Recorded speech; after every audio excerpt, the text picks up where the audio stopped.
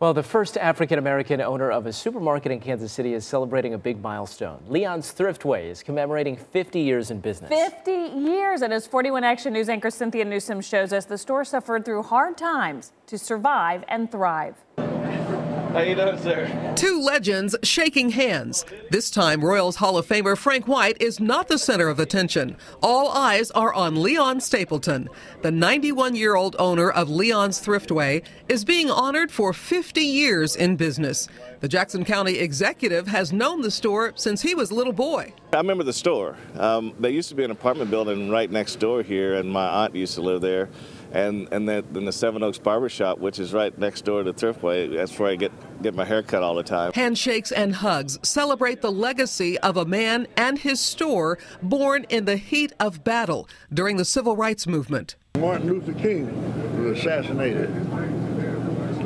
They threw a bomb through this window here, you know, and all of a sudden I was offered to take this store. During the civil rights riots, Leon was working at a Safeway in the produce department. He knew protesters were planning to bomb the Safeway, so he told everyone to leave the store. But he stayed. I got a Chase lounge and sat in the window when they were coming through there. And when they saw me, they said, "Oh, that's Leon."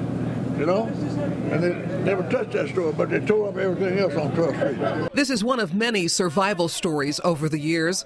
Just ask his faithful customers. This is still a neighborhood grocer that is making an honest living, and at his golden age, it's a blessing.